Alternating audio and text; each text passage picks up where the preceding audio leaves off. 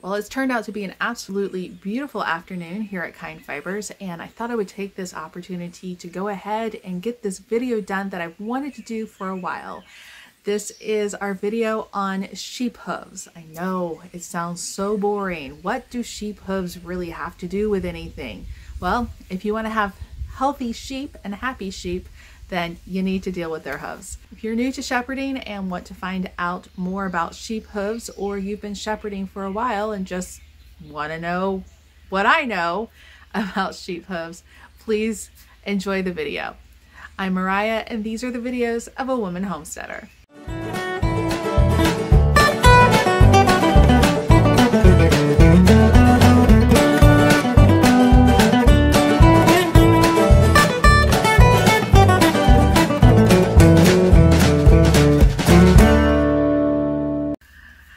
So before we get too far into the video, the first thing I want to say is that I am not a veterinarian. I am a shepherd.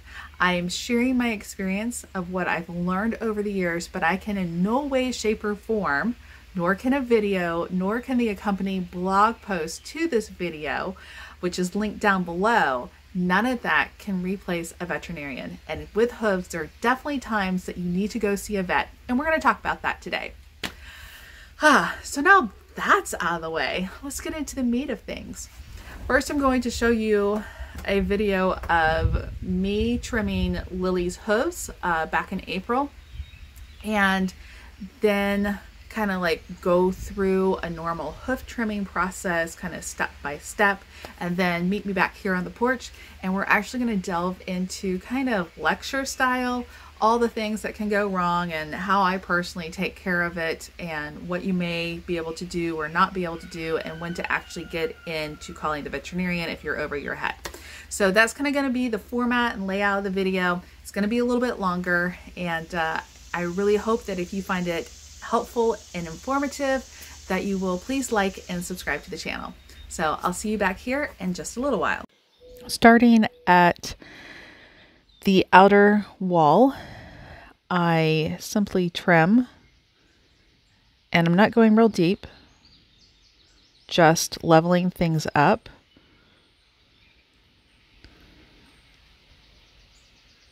And I go in for a second pass. Sometimes it takes several passes, and then I trim the inside, and then I trim down the toe a little bit, not deep, just whatever's loose.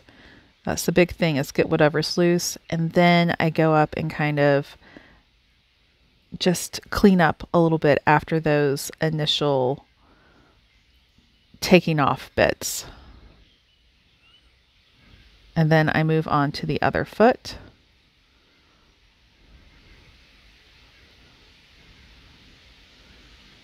Again, just following what's already there, not reinventing anything.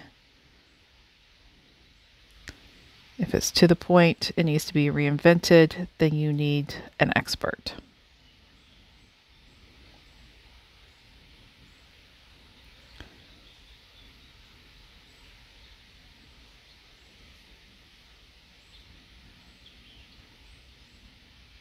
Checking it over, and she's done. That's it. I hope you enjoyed watching Lily's hoof be trimmed. So we're going to talk a little bit more about the hoof and the structure. So here's my little diagram that I made. I am not an artist. I'm a farmer, so you'll have to kind of deal with that. But this is kind of the basic of their claw or hoof, or how you want to call it. Different people call it different things. But basically we have two toes, so a split, and then they have skin between those two hooves, and all holding it together. And you have your outer wall, the hard outer part here, and then you have the inner wall of the hoof. So basically you have this soft sole or soft horn area, and they've got their sole and they've got their heel, and then surrounding that to protect it is the harder horn, like hard horn material that protects their feet. So that is the basic anatomy of the hoof when you're looking at it. And when you're trimming the hoof, you're not trying to redefine and redesign the hoof. These are not horses, they are sheep. I like to, about once a year, have my farrier do a more in-depth trim, and then the rest of the year I just trim them to keep their hooves in good shape. If my farrier can't get here, then I, have my shearer do it if it's a year that I can have a shearer in, unlike this year. Or, if worst case comes, then I'll get the vet out to do it, which is a much more expensive process than the rest of it. So with trimming the hooves, all we're doing is we're just taking that overgrowth right on the edge of the outer walls of this here and this here. And as you could see with lilies, it kind of grows over that soft sole. So all we're doing is just very carefully trimming it down so that the soft sole and the outer hard horn are at the same level. That's all you want to do, nothing more. So that's the basis of trimming the hooves. I do use actual hoof trimmers for goats and sheep that I got at Tractor Supply, and I've never had any problems with them. I have used them for a couple years. I really like them. Some people suggest using garden shears, like what you do like rose bushes and stuff with. Don't waste your money doing that. You can end up hurting your sheep. I tried that the first year and it was not a good experience. Get the actual ones made for sheep and goats. So moving on to all the things that can go wrong. And don't think that everything in the world can go wrong, or it will all the time, and like it's horrible and stuff, because it's not. In 7 years, I have had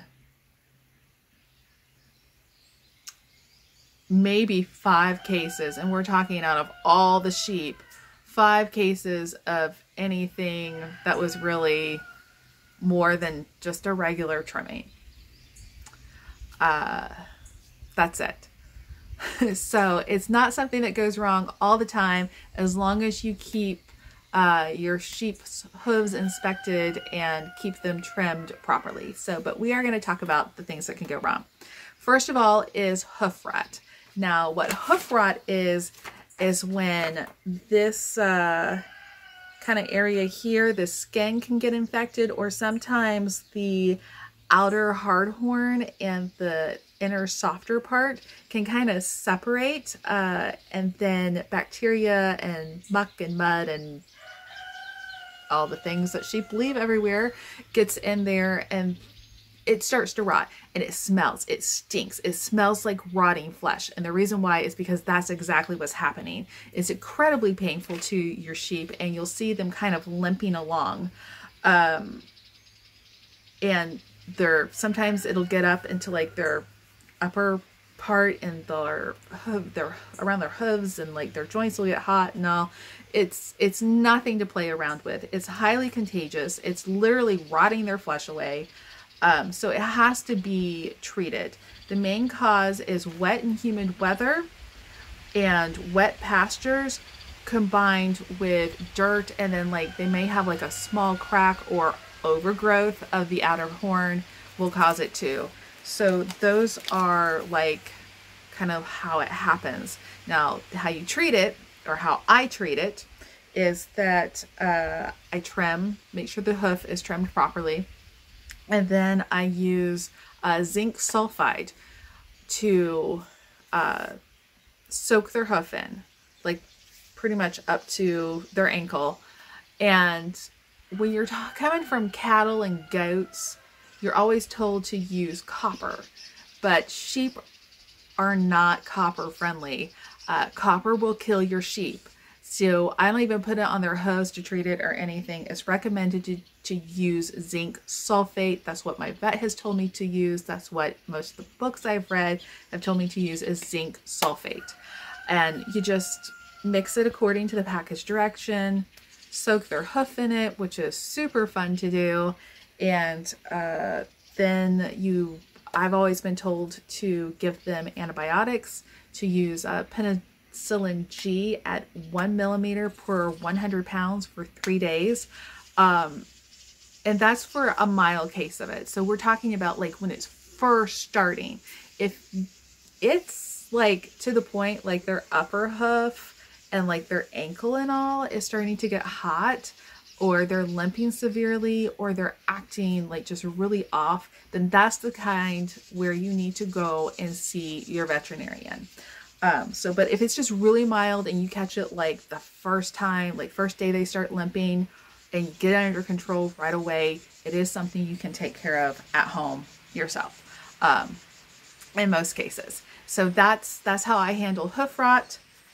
The next thing that I've seen, and I've never had problems with it until year before last, and we just had it the 1 year, and we only had it in the Romneys, is something called Shelly hoof or white line.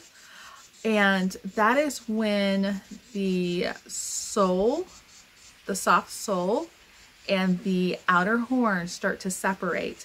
And it doesn't just separate down at the bottom, it starts separating like pretty far up.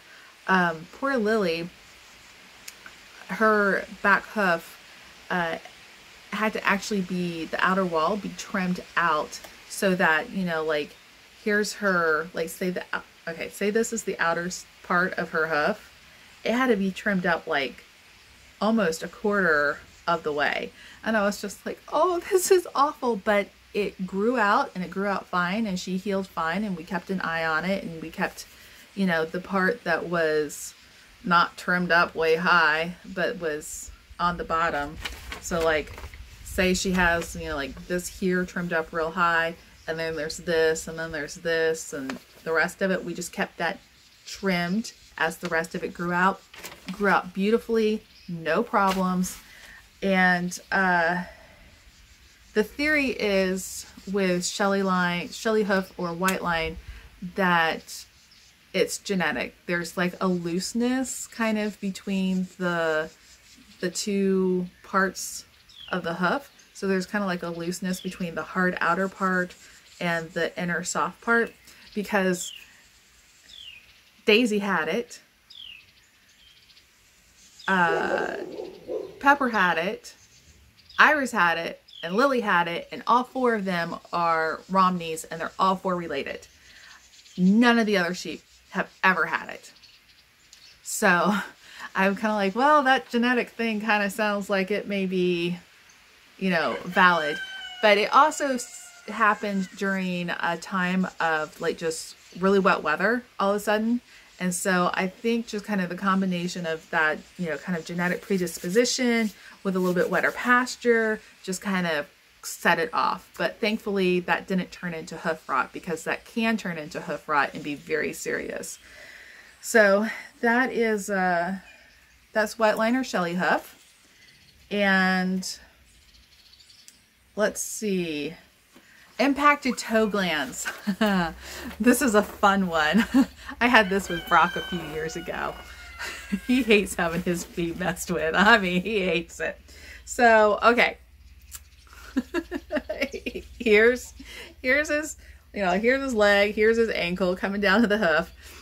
Sheep, and I did not know this, sheep have a gland right here. So here's a toe, there's the gland right there. That gland can get impacted like a zit. Like basically he had a blackhead between his toes. And it started getting kind of icky, and he was kind of like limping around, and it wasn't smelling or anything, nothing infected. It was more like a blackhead. And so I had to like kind of just gently press that out. And I called my vet and I was like, what is this? And he's like, oh yeah, that happens sometimes. It's not really a big deal. He's like, is there any pus? I said, no pus. And he's like, okay. He's like, it should clear up. He's like, just, you know, just keep an eye on it. And then he told me that if it didn't come out easily, I should soak his feet in warm water and kind of soften it up and then squeeze gently. And if that didn't come out, or if it was bloody or pussy or anything like that, then I needed to go to the vet or have the vet come out to see and treat my dear broccoli butt. So that was really kind of like wild because I, you know, 5-6 years into shepherding, and I had never realized that they had a toe gland that could get impacted. Things you learn with sheep. And then finally, there's something called granuloma, and that is from over trimming the hoof. And it's really important to trim your hoofs. It's really important to inspect your sheep and how they're walking and all of that, to make sure you're catching everything on time. You need to be physically inspecting and looking at your sheep's hooves every month to 2 months, possibly 3 months. It depends on how rocky your ground is, how much time they spend up in the barn. But if the hoof is over trimmed to the point that it bleeds and you're getting up into the coronal bands and stuff like that, then proud flesh, just like what grows on an overgrown toenail on a human, starts growing over their hoof. And that is something that is 100% call the vet. I've never seen it. I don't know anybody who's ever seen it.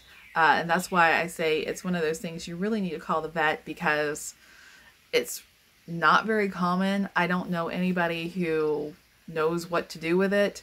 So it's nothing that I would tackle on my own. So that's that, and any kind of injury to a hoof where it is bleeding, bloody, pussy, anything like that, is the time to get your veterinarian involved, or to find somebody who's been doing sheep for like 20-30 years and who will know what to do, who's seen so much, because I've only been doing this for 7 years, so I've seen a lot and I know a lot, but there's a lot more that people who've been doing it for decades know. So that's pretty much the wrap up on hooves. It's nothing major, they're not scary, but I thought since I'm doing this shepherding series that I would let you know about hooves. And if you would like to know a little bit more, or you'd like to see this in a written format, I've linked my blog post on my hooves below, and then from there you can kind of go to some of the other blog posts on sheep and shepherding, and that of course will be growing over the coming years as I continue to add. I hope you found this video informative and educational, and that you have the best of success in your shepherding experience. Until next time, and all you do, craft no harm. Bye! Kind fibers, craft no harm. You don't craft harm, do you, Iris? Huh? Do you? You don't? No, you don't. You're a good boy.